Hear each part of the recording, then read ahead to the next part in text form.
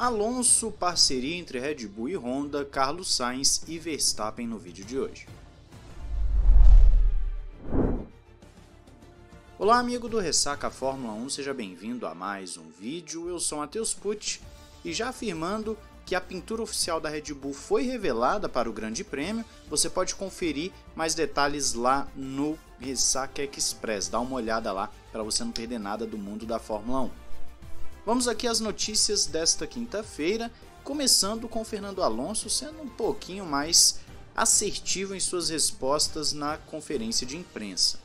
Alonso, que alguns meses atrás colocou em xeque a lisura da mídia com relação à Fórmula 1, falando que pilotos britânicos têm sempre uma preferência pela mídia da Fórmula 1, que se você é um piloto de outra nacionalidade e está disputando o título contra um piloto britânico, então automaticamente você se torna o vilão. Só que Alonso não para por aí. Nesta conferência de imprensa agora quinta-feira, falou que existe também uma diferença com relação aos pilotos que às vezes cortam a primeira curva do Grande Prêmio e ganham posições. Alonso fala isso porque a repercussão do que ele fez na Rússia acabou se tornando maior e ele falou o seguinte, vamos abrir aspas aqui para ver o que o Alonso está reclamando. Eu fui o idiota que permaneceu na pista por grande parte do campeonato, enquanto eu estava sendo ultrapassado por outros na parte de fora do asfalto. Lembram da Áustria 1 e Áustria 2? Nada aconteceu lá nos questionamentos pós-corrida. E agora, depois de Sochi, tem uma pergunta, ou seja, é uma confirmação.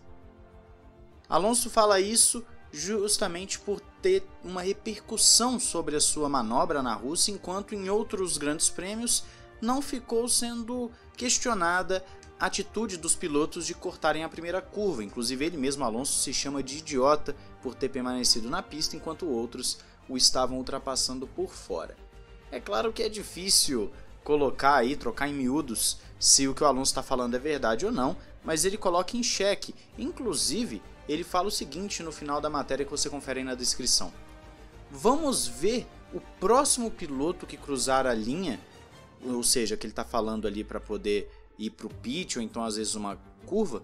Vamos ver qual a nacionalidade dele e qual penalização vai receber. Nesse caso, ele está falando basicamente de pilotos como Ricardo e Norris, que ou passaram na linha do pit ou então acabaram tendo esses cortes de primeira curva. O Alonso já faz um tempo que vem reclamando disso e eu quero saber a sua opinião, se você concorda que existe uma diferença em relação à nacionalidade dos pilotos. Fala aí nos comentários.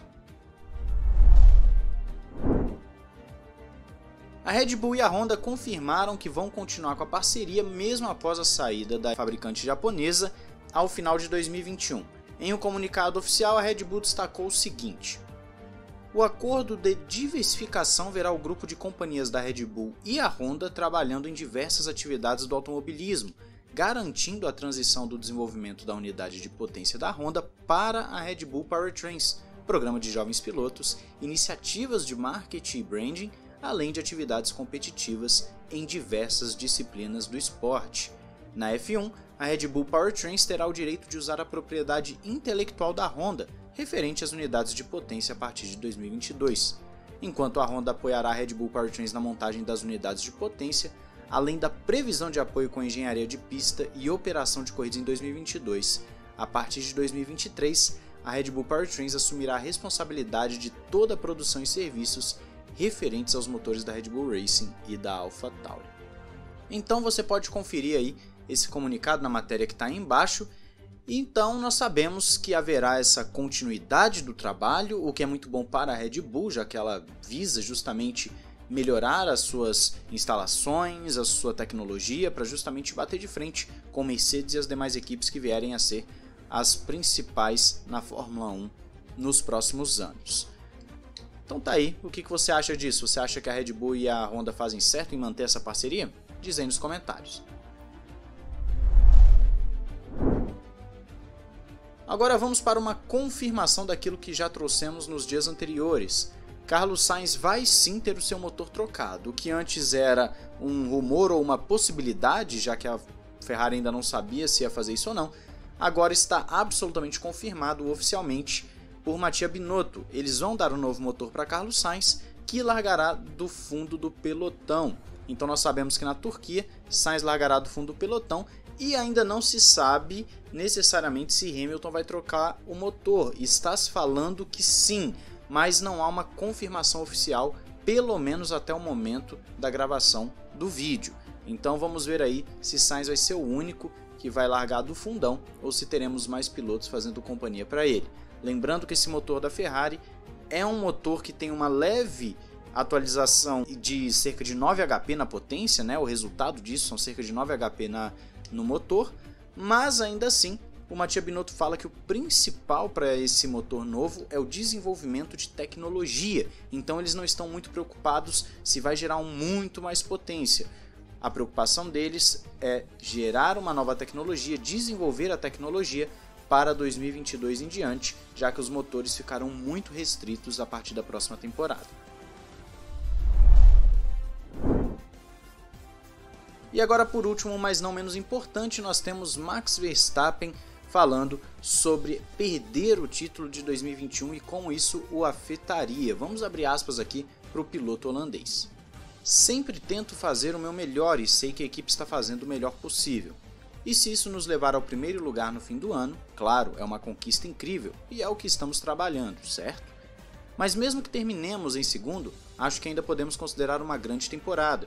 E no fim do dia, isso não mudará de fato minha vida. Eu gosto muito do que eu faço e acho isso muito importante. Para mim, não há muito com o que me preocupar. Então Verstappen deixa muito claro que, para ele, não vou dizer tanto faz, né? Porque claro que ele quer ser campeão mundial, mas não vai ser algo impactante negativamente se ficar em segundo. Ele mesmo coloca como sendo uma grande temporada. Mas ele também falou sobre os próximos grandes prêmios e o que esperar por parte da Red Bull. Seguimos desenvolvendo, dando o nosso melhor, tentando criar um balanço melhor no carro, porque claro, nunca é perfeito. E sim, vamos tentar fazer isso aqui. Mas nessa pista há várias incertezas no momento em termos de aderência. A pista passou por modificações, no caso, né, caso você não saiba. Primeiro, temos que lidar com isso. Não sei onde que estaremos, na frente, atrás, acho que algumas pistas serão melhores para nós, pelo menos no papel, e outras para eles. Então, com sorte, seguirá como nas últimas corridas, será bem apertado e teremos uma boa batalha.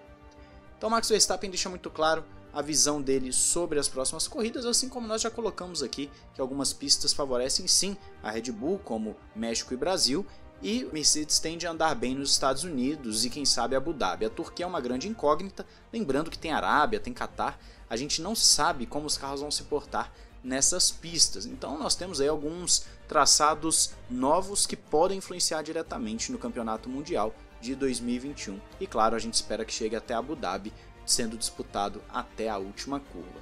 Mas e aí, o que você acha disso tudo? Diz aí nos comentários, não esqueça de se inscrever e ativar o sininho para mais notícias aqui do mundo da Fórmula 1 e também, por vezes, nós temos aí, principalmente no período de férias da Fórmula 1, vídeos de estatísticas e curiosidades para vocês. Um grande abraço, valeu e falou!